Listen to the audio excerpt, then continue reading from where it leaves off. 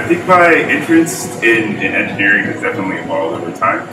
I think it started not necessarily as an interest in engineering or biomedical engineering, but more so just an interest in math and in science and this idea of problem solving. I came to campus and I was pretty set on finding a research lab.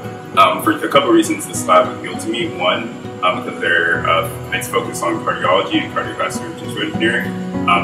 And on the medical side of things, I'm very interested in cardiology, so I thought this might be a good working environment for me. But also, I was really interested in this idea of like modeling the human body. So we do a lot of that in like developing in vitro models, some models like in a cell culture dish. Like, I had this weird interest in the idea of like building a human heart. Growing up and looking at this lab's work, that's something that really caught my interest.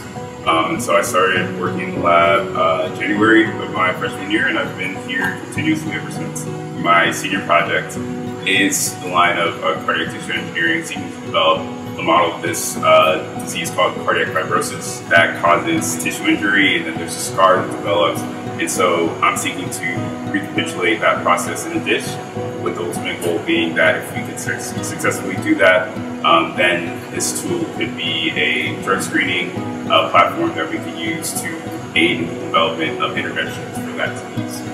As an engineer, you develop skills that ultimately aid you in the development of devices and platforms and things that could be used to intervene in some problem.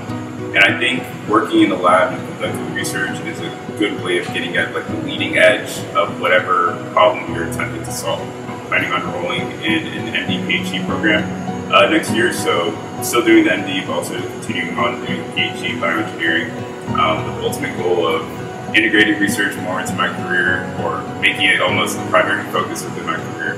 I think because the School of Engineering and Applied Sciences isn't as large as what you might find at other engineering schools, it really helps to foster like more intimate learning environments, more intimate conversations within learning spaces. And I think that that's been good for me, because that's usually how I learn the best.